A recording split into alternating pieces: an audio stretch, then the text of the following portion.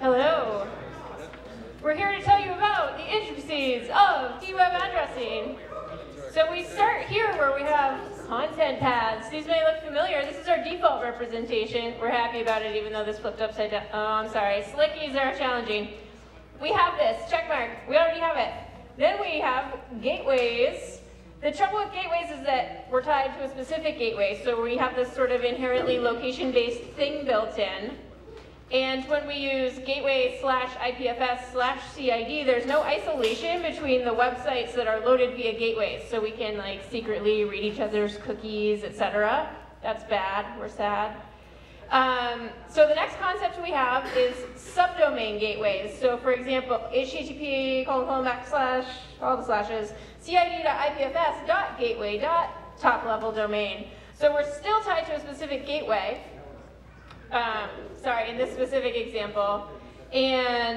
But this particular setup is already implemented by Cloudflare, which we are happy about. So both formats of subdomain gateways, the other one being http://cid.ipfs.dweb, this one could work offline. It would require custom TLD and custom browser, top-level domain and browser.